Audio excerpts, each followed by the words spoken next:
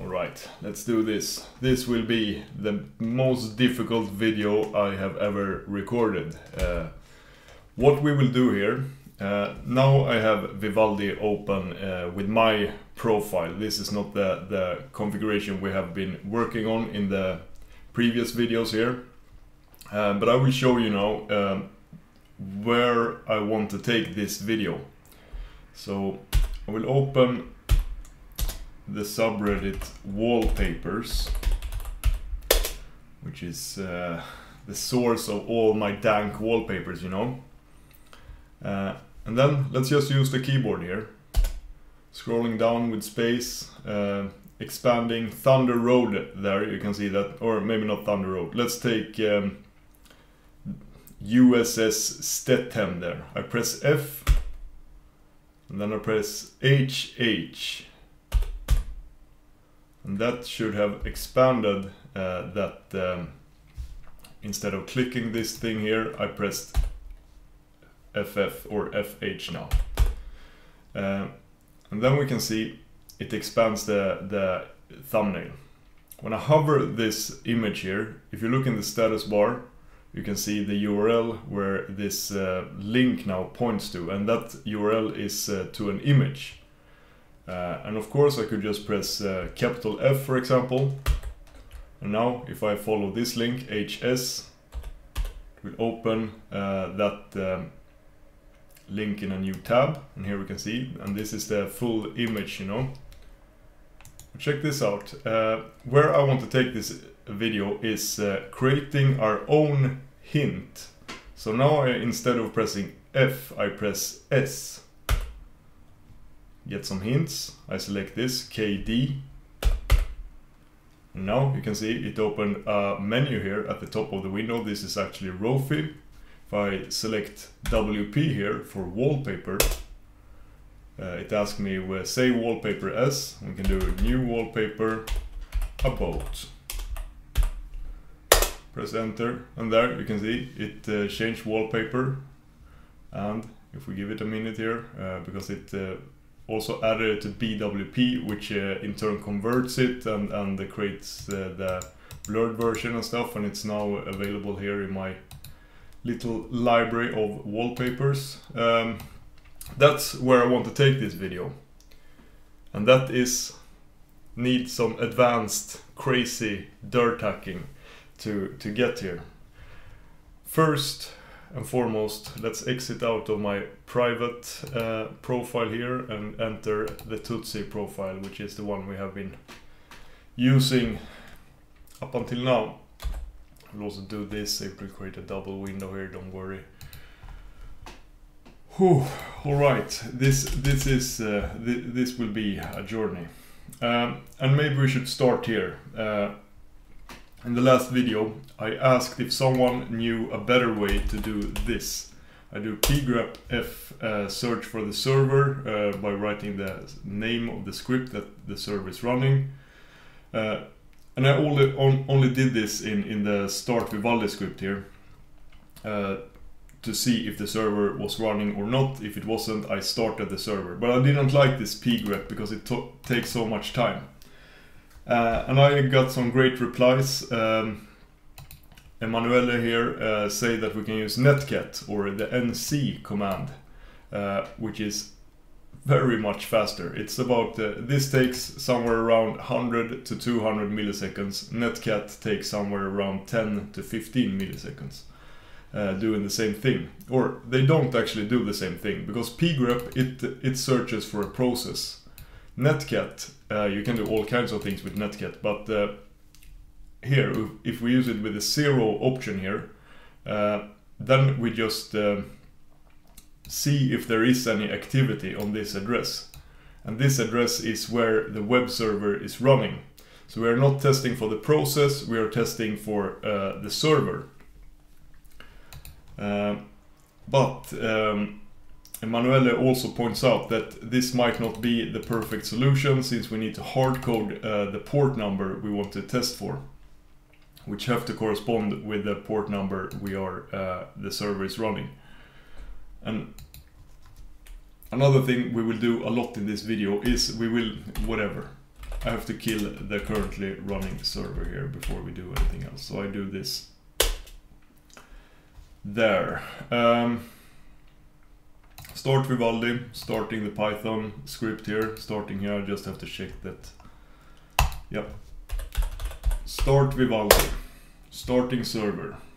We can do pgrep and see that it's a different PID here, but now we can also use the netcat command, 0 option, and then address 127.0.0.1 and the port number 8001. 6 milliseconds. That's much faster than 161, right? But it doesn't do anything, it doesn't print anything, but we can actually use it here with test. So we can say echo running. And there it says running, because this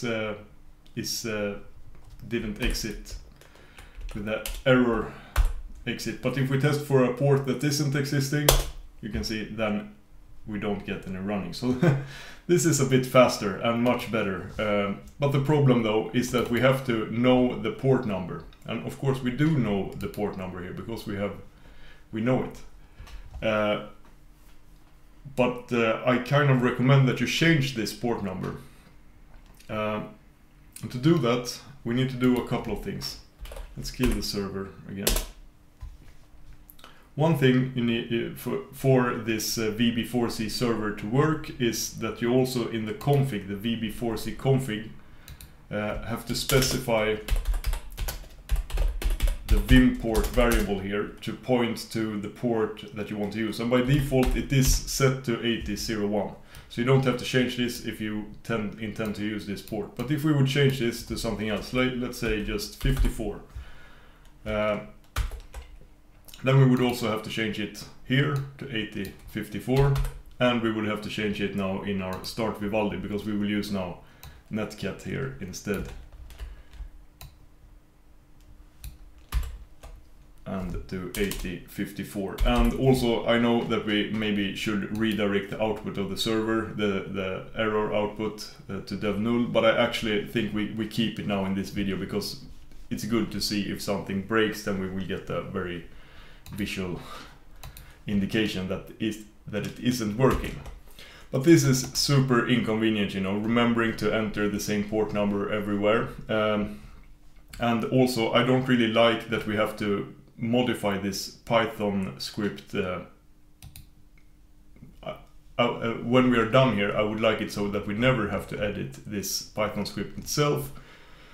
And the best way to do this, since we are using bash here and Python here and so on, we can actually use environment variables instead. So instead of setting hard coding the port number to 8054 here, we can use the OS package, which is already imported here in the script, and that contains the function getEnv, which lets you retrieve an environment variable. So we can look for the environment variable VB4C port, and then port here will be equal to VBC4 port. You can set a default value here as well, which I guess is a good idea to do in this script. And now it will test here for this environment variable. And then we can use the same environment variable in our start Vivaldi script here. VB4C port. And then I like to do this, as you know, may know, to test for environment variable in bash, VB4C underscore port. If that is not set it to the default 8001. So this line here is more or less the same thing as this line here in Python. Well, I guess if it looked like this, it would be more or less exactly the same, but whatever.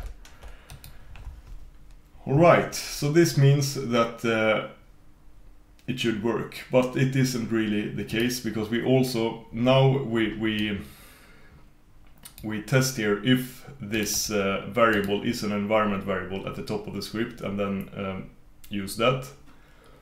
But if this is not a known environment variable and we execute the Python script here, then Python of course will not, even if we can use, we default here the variable VB4C port to 8001 and can use it here, but it is not an environment variable, then it would be a normal variable.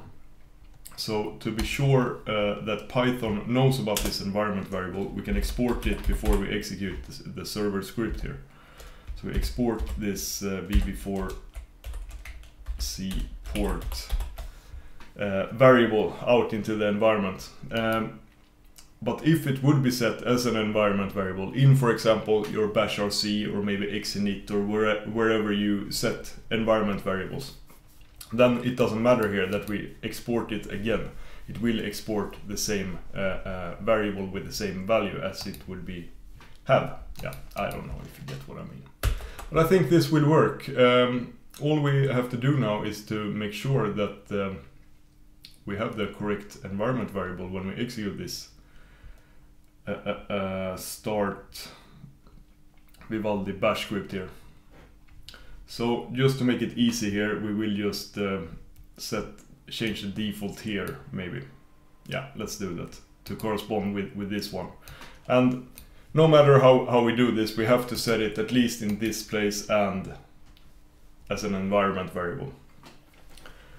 Because the Python script here, it needs to know the port when it starts the server here. And in this VB4C config, this port number isn't used to start the server, it's used to connect the server behind the scenes here in the VB4C source.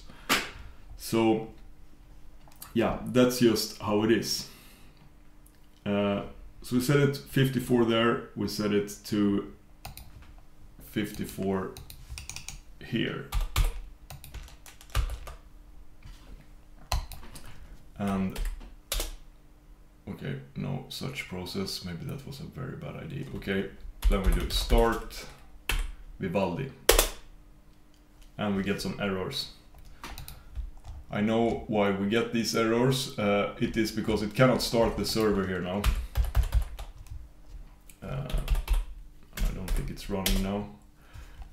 It cannot start the server because the port, the environment variable it will receive here with OS_getEnv, because now the environment variable is known and it will get the environment variable from here, you know, 8054. But at the moment the environment variable is a string, because in bash just assume that everything is a string, you know.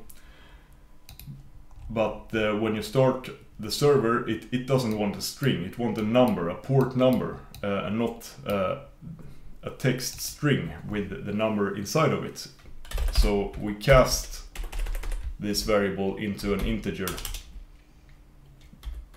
doing this int parenthesis, and inside that you write the value that you want to recast. So this could be a string of any number, you know, and it would turn this string, which is really text, you know, into a real number. So you can do arithmetics on it if that's what you want to do, you know.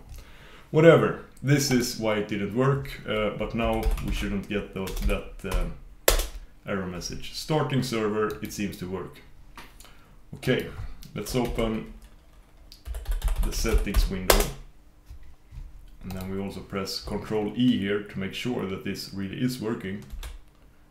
And it is working because it started gvim for us here. Amazing. Good, good, good. But what we wanted to do now is to execute an external command. And we will actually exploit this edit with the vim command that is available for us with this VB4C. Because I have found a way how to execute this edit with vim and pass other arguments than the actual text here. Because that is what we are really doing now. When I press Ctrl E here, it opens vim And Vim opens with a temporary file here. We can see the temporary file name here, and that file consists of the content of the input box from where we executed edit with Vim. And that means that somehow behind the scenes here in the extension, it fetches that content of the input box and passes that as arguments here to the server when it makes a request to start this edit with Vim. Because let's break this down a bit, because this is the important part of the Python script here. When the server gets a request, it will test first to see that the request comes from a Chrome extension. If it's not from a Chrome extension, this is a not if here, then it just sets a variable edit to a blank string. But if it is from a Chrome extension, then instead it sets the variable edit to the output of this function here, edit_file, and it passes the argument content data to this edit file function. And here we can see that edit file function, which creates this temporary file and starts the Vim command and passing the temporary file as the argument. And waits for this process to exit. When this process exits, it will pass or return text here, and text will be the content of the temporary file. I know it's whatever. We will actually not modify this edit file function at all.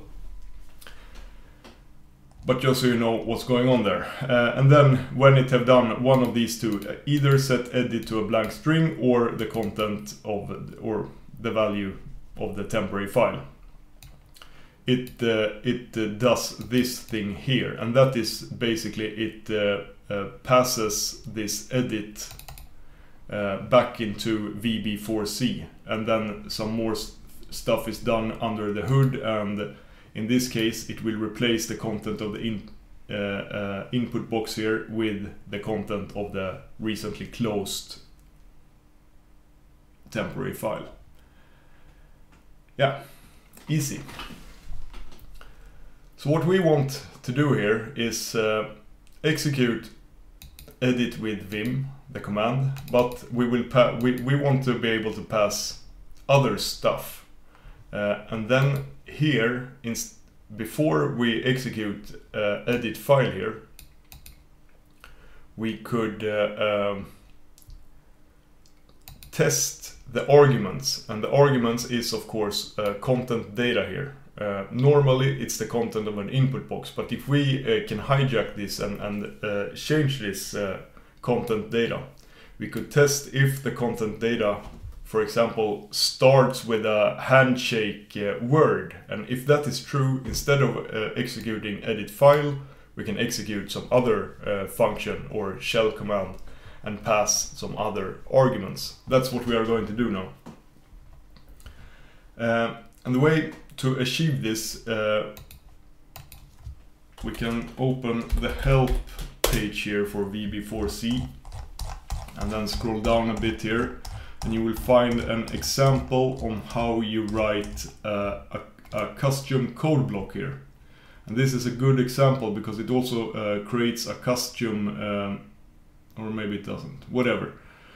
You can create custom functions in VB4C and write those custom functions in JavaScript, and that is very powerful because you can really do anything you could do with JavaScript, you know, on a web page inside these functions, and execute those functions with, for example, a key binding here. Here in this example, they map the tab key to execute this JavaScript function.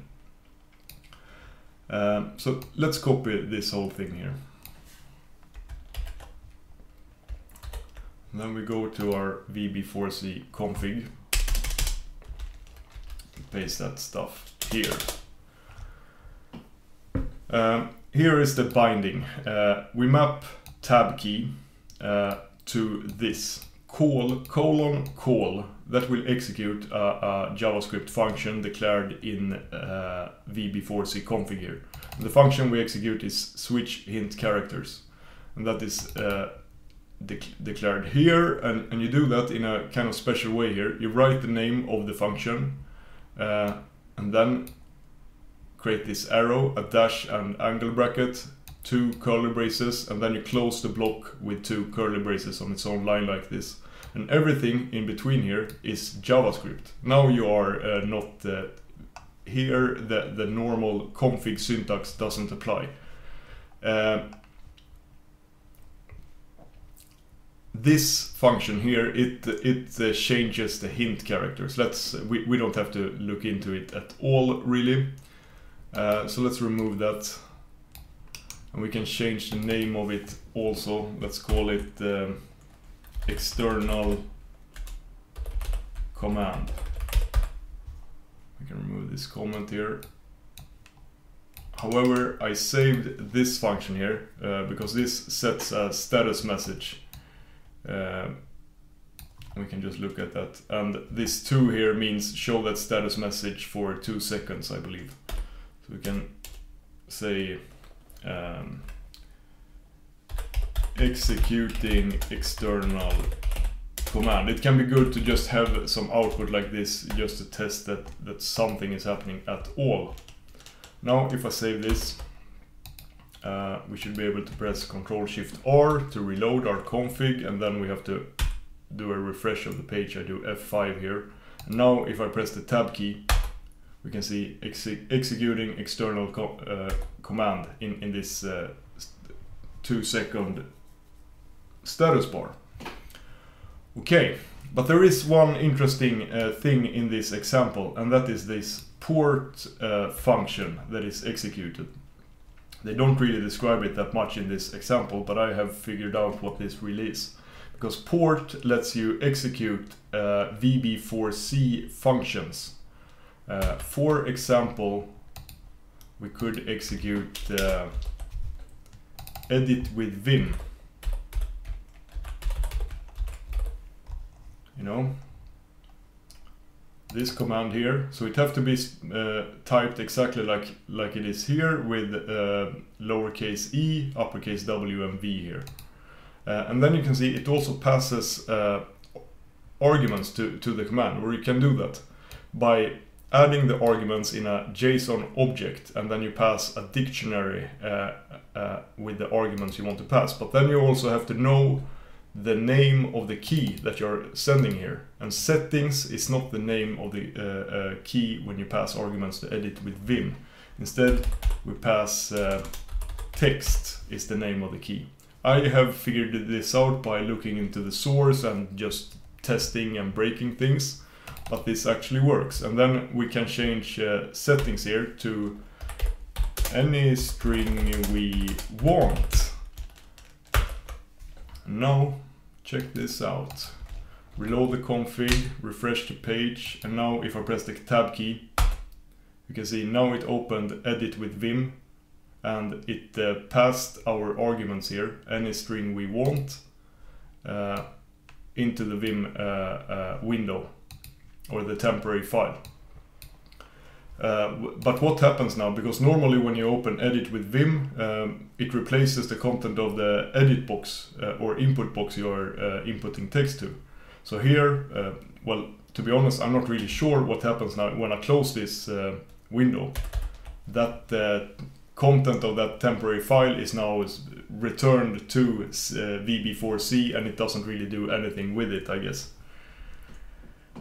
But this is like the secret door, we could call it. Because remember now, this any string we want, that is in our Python script. That is what we pass here as the argument to the function edit file. And it is content brackets string data. Which is element in, or an index in this content array, which is created here. We don't have to get into that. And that array has a key called data, and that in turn contains a string containing the text argument that we pass there. Okay. And this is how I have done this. Maybe there are much smarter, more secure ways to do this, but let's create an array here. Command args is equal to content data, and content data, that's a string, remember, a string of text. But Python have this split function that lets you, if you use this on a string, then it will instead create a list of that string, delimited by the delimiter you specify as the argument to the split function. So if we do this split space here, that means that command args will now be an array where each word separated by a single space will be different command args here. I'm not sure if you're following, but whatever. And that would mean that the first index in that array will be any, the second will be string, the third will be we want, and so on. And this would also be true if we executed edit with Vim normally, it would still create that array for us. But the way I want this to work is that the first word here will be like a special word, a secret handshake. So now I just write here handshake all caps. And then I add an else if here and test if the first word in command args is equal to handshake. If that is true, we do a sub process p open, and here we can execute any command we would like, we want, by specifying the command inside a list like this. So where each argument, including the command itself, is an item in this list. So notify send could be the first argument, and the second argument can be some text, like this. This will work. However, it will we will get some errors in the console and stuff here, and that is because this Python script, it wants the edit variable will not be set when we execute it here. We could either do this. I don't like that. I'd rather do this actually. It is more or less the same thing, and then we can add just the pass command here, which is Python's word for doing nothing. Okay, let's test this.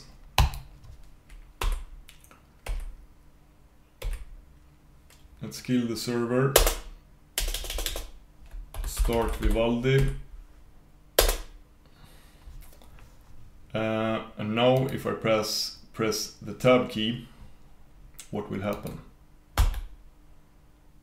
Any string we want. Yes, that's because we haven't updated, refreshed here. We could even go here instead and then just press page refresh. Now we can see this is what will happen, you know.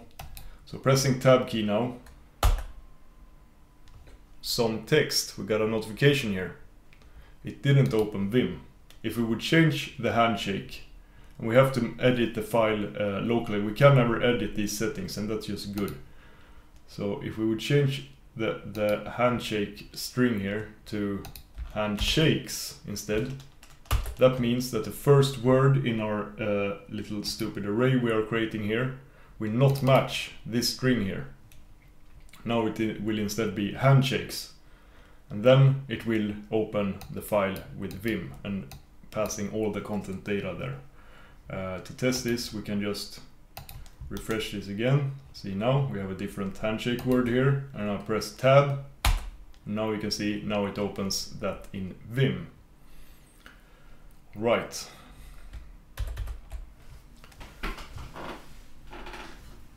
But there are some things I would like to do here that might seem a little bit overkill, but it's best we do it from the start here. Because splitting on spaces, that is not optimal, you know, because we might actually want to pass... my intention here now is to only pass like a URL and execute that with an external command. But we could also maybe want to pass like the title of the page or something or whatever. And it could contain spaces. Spaces is a terrible delimiter like this.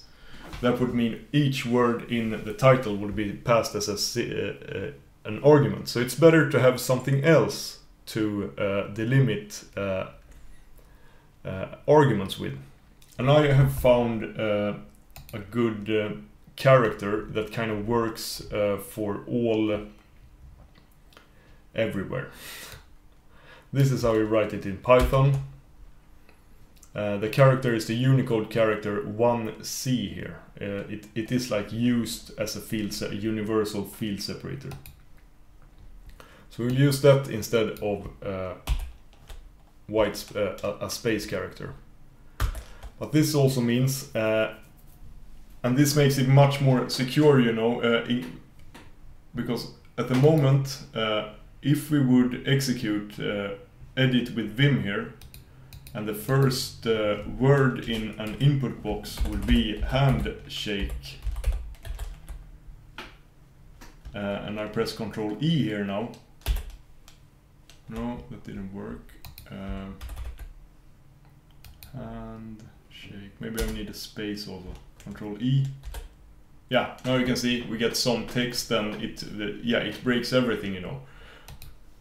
It shouldn't be super common, but you never know, and those times it would be extremely annoying if it removed a lot of text and stuff. So if we use a different delimiter, that would be extremely rare in an input box. We make this a little bit more secure from ourselves, you know. So we use this UX1C delimiter. That means we also need to add that delimiter here as well. And the way you write it in JavaScript here is, I don't remember, so I have to look into my notes here. Yeah, you just type \x1c. And here I have even done this. I guess we can do that here as well. In this command block we can declare a constant variable here called field separator. And then this is another nice JavaScript feature, that instead of using single quotes you can use backticks for a string. This will do exactly the same thing as it did before, but the benefit using backticks is that you can now use variables in a somewhat same way here. And then we can use the variable field separator. Maybe we can call it fs. I think that's fine.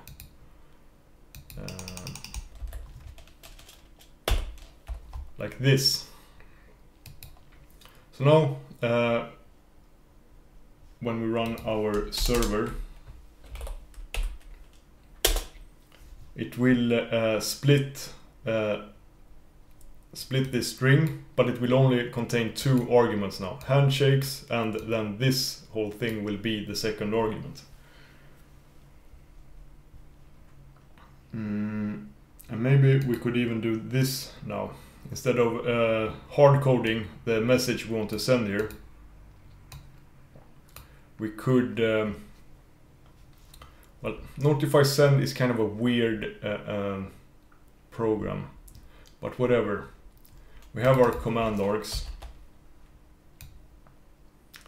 So some text, we could do this instead. Could be the second index in command args. Let's see how this works now. And also handshake, we have handshake here, good.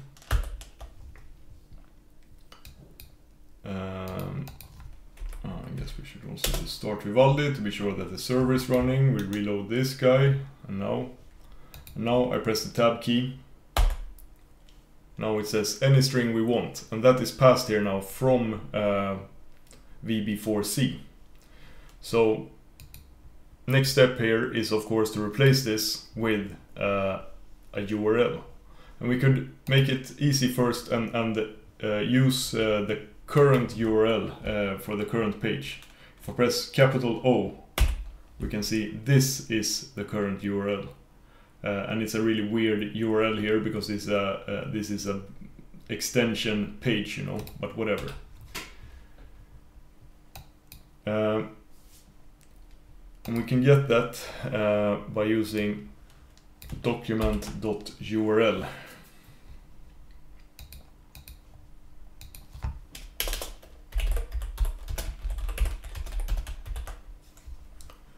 And also, I think these examples were written quite a while ago from this documentation. You don't need semicolons in JavaScript anymore, so I like to remove them actually. So now we set a variable URL to document URL, which will be the current page URL. And then we could pass that as an argument as well here.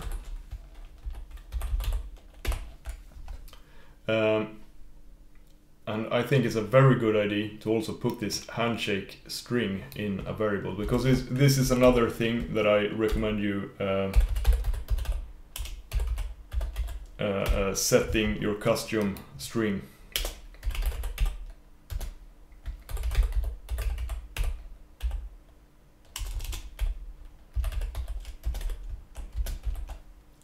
Equal. Now, yeah, content is this. Let's change it to secret password.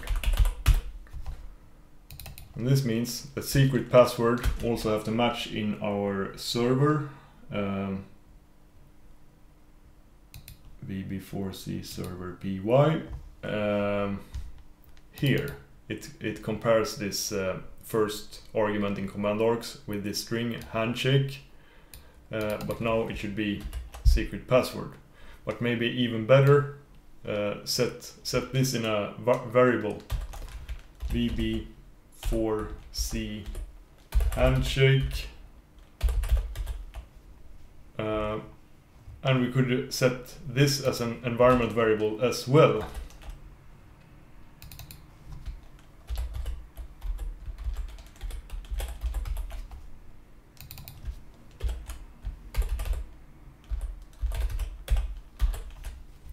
And then we set a default value for this handshake is like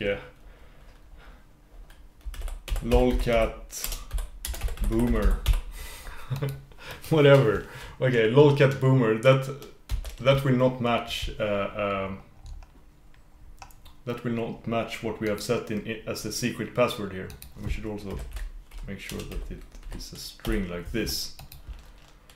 So now, if we reload everything, it will not work. Kill the server, start Vivaldi, server is running, I press tab here now, and then it just opens it now, and here we can see the weird secret or delimiter. It isn't even available here in GVim, and our handshake didn't pass. Also, it is because it says handshake. I have to reload this guy, but it will still not work.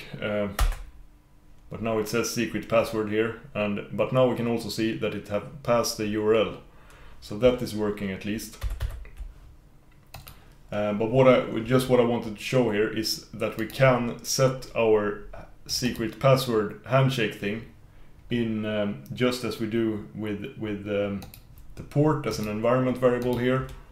Can set handshake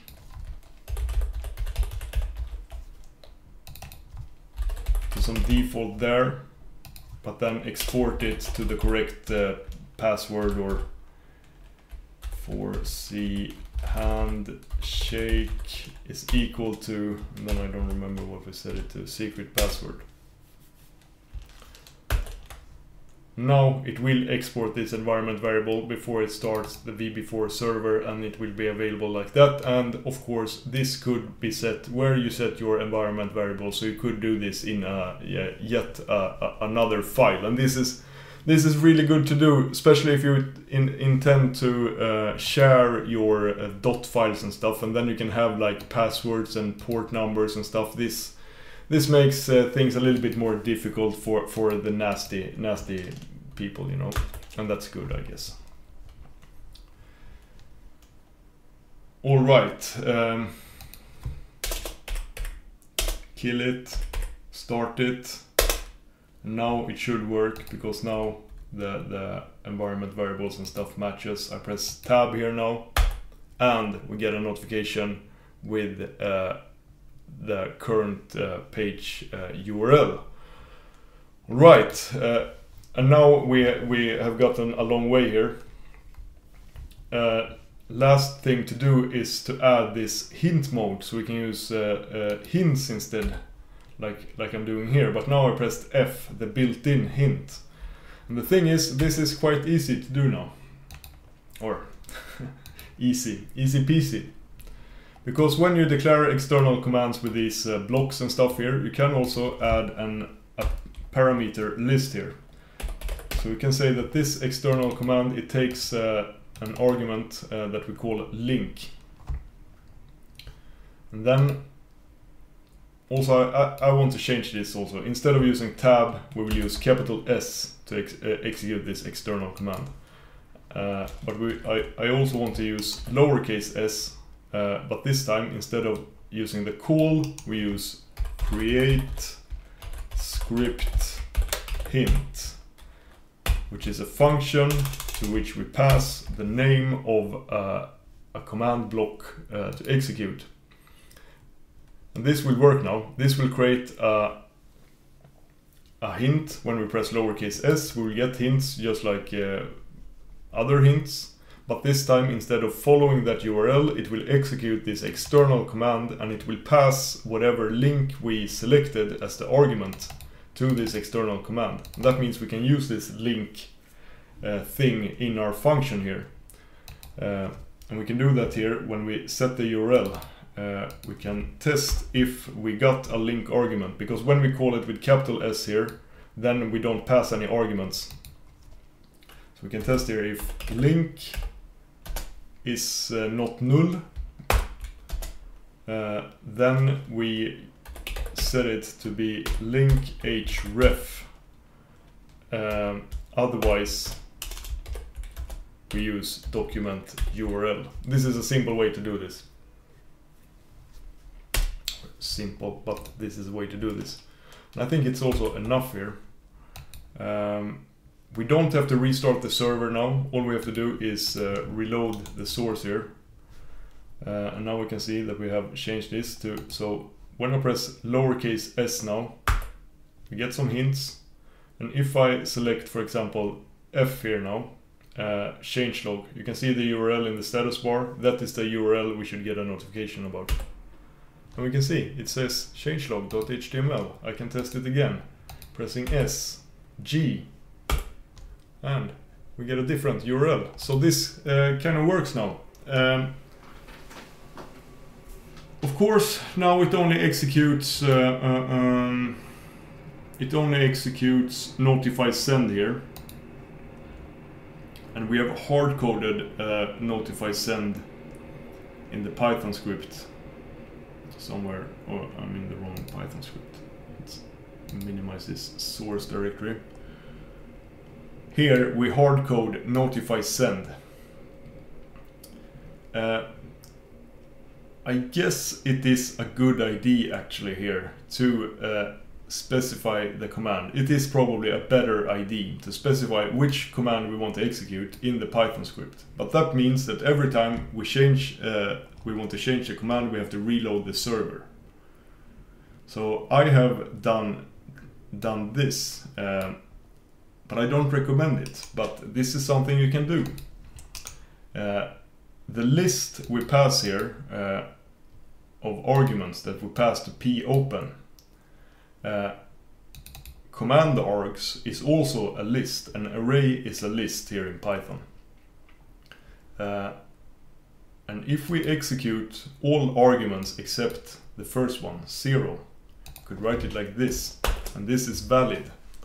But now the first argument have to be an executable command, otherwise we will get weird results, and this can really get you into to weird troubles here. So I don't recommend it, but this is something you could do.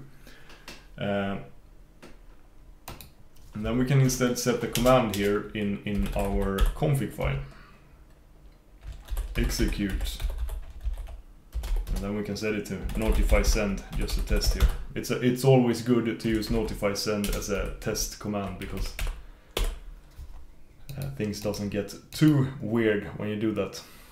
And then the execute command here, that have to be the first argument after the handshake, meaning we add it here. Execute, and then we also have to add a field separator between URL here.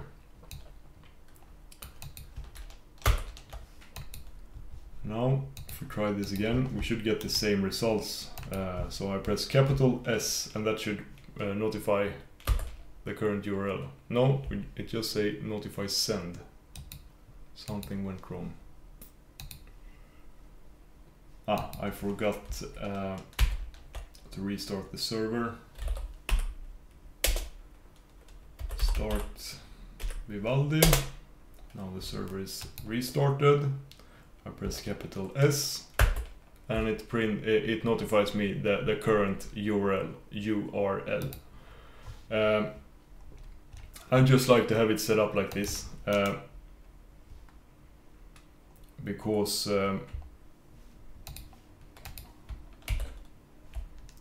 then you can easily change this without having to restart this server and everything. It's like one step less, but it also maybe not the most secure thing in the world, because this means that if someone figure out your secret handshake and your secret field separator, then they can execute now any command, just passing that as this string to this edit with Vim thing, or just send this request to your local web server if it knows the port to send it to. But all of this you could figure this out, you know, if you're hacker man deluxe. But we have made some things to make it more difficult. But I guess not having this ability is a good thing. But I have it anyways, because I'm so deep into dirt hacking and hacking myself, so I literally don't care anymore. And just now to prove that this is working, let's change this execute command here from notify send to, do you remember girl?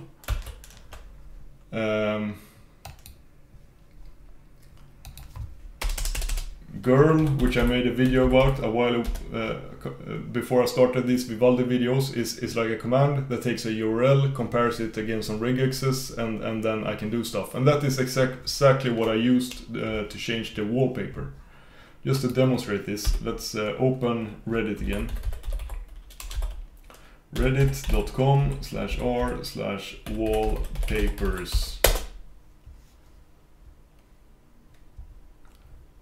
And yeah, maybe we should bring this guy to workspace 2 so we can see the amazing effect, you know. Do this, and then I would like a terminal here.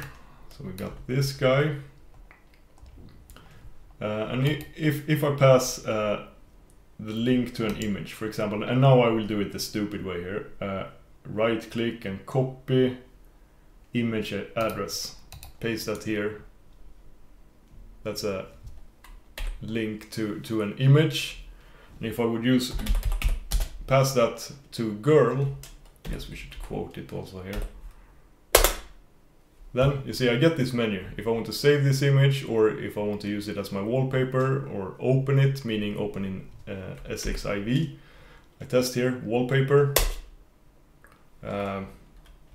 Save it in NWP. Numa. And there, now it set this as the wallpaper. I'm wondering now if this link that I copied was to the thumbnail, because this looks terrible actually. But whatever, it doesn't matter. You see how it works. We have now added to our config here to use girl as the execute command here. And that would mean that if everything is working now, I will, to be sure, I resource the file and refresh the page here. But if we press S now, we get a hint. I select BD, which is a link to this image. Well, I guess we should have taken a different image because we already have this wallpaper set. Let's just take this, it's too late. S, BS, this hint here. We get the girl menu here. I select WP, NWP, Fogololo. And there, now it works. Easy peasy. Of course, you don't have this girl script here that uses BWP to set the wallpaper and everything else here, but you got the basics. And I think next video we can do some girl things. We can do this wallpaper setter downloading image script. But yeah, this is the simplest way I could show how to do this. I have it set up slightly different in my personal setup, and maybe we get back to this and extend it a bit, because it can be, as I mentioned, now we hard code each argument we pass here, but it can be useful to send other arguments as well. For example, somehow automatically send the title of the image and stuff like that. I think we can look into things like advanced JavaScript dirt hacking like that someday. But not today, because now we are almost up to 1 hour. The most complicated dirt hack video I have ever done, but I think this is really worth it. This really opens a door to what you can do with the browser, you know. Should also add, if you are using Pale Moon and Pentadactyl, you don't need to do any of this. All of this is already built in. You can execute commands with extensions. And yeah, whatever, we leave it here. Thank you for watching and have an amazing day, everybody. Bye.